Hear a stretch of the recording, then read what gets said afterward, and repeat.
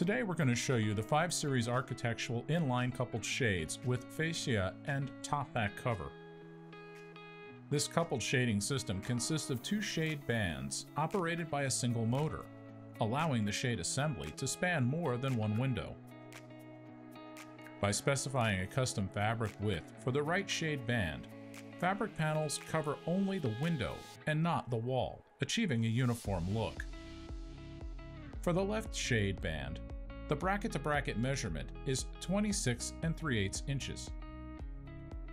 With the standard fabric and tube manufacturing deduction of 3/4 inch on each side, the fabric width is 24 7/8 inches. On the right side, we want to specify a custom fabric width of 24 7/8 inches as well for uniform window coverage, but the bracket-to-bracket dimension is much wider at 42 7/8 inches. On the idle side, the standard deduction of 3/4 inch between the bracket and fabric is maintained, but the coupler side is much larger as evidenced by the larger width of bare tube. The motor shade band has the bracket latch mechanism on the motor end and a retractable spring-loaded coupler shaft on the other end. The idle shade band has a spring-loaded idle shaft. We want to start with the motor side. The mid-support bracket has a nice swivel bearing, which allows a steep angle of attack for installation. Engage the coupler shaft with the mid-support bracket and then secure the motor end, engaging the latch mechanism with the mounting posts on the motor side bracket. On the idle side, we have the standard spring-loaded idle shaft, and on the drive side is a tube insert which engages the coupler drive shaft. First engage the idle bracket, then depress the spring-loaded drive shaft and raise the shade band in place, and let the drive shaft engage the idle shade band. It may take some jiggling to get the coupler shaft to fully engage. Do not release the idle shaft band or remove the fabric wrap binding protective white paper until the mechanical interlock between the shade bands has been both physically and visually confirmed. Visual verification of interlock consists of both seeing the groove around the shaft on the idle side of the mid-support bracket and also the white anti-squeak coating on the coupler drive shaft where it engages the mid-support bracket.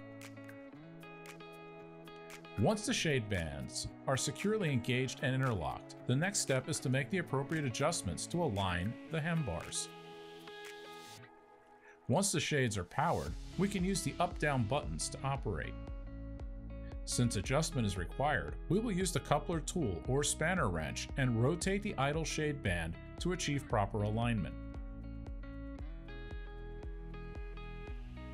The best way to properly align the hem bars is to actually raise the idle shade band up a little higher than the adjacent band and then lower it in tension for a nice solid adjustment.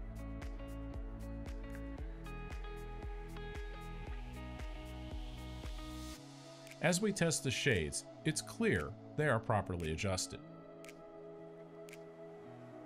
We will show an example of using the coupler tool to uninstall the idle shade as well.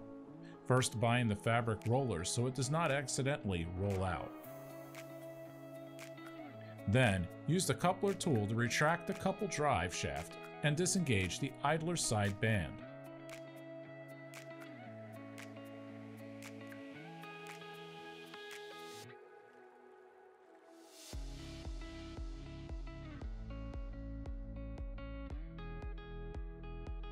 To complete our installation, we will snap on our fascia covers and end caps for a nice finished look. Crestron inline coupled shades are available with the architectural brackets and architectural dual brackets and decor brackets.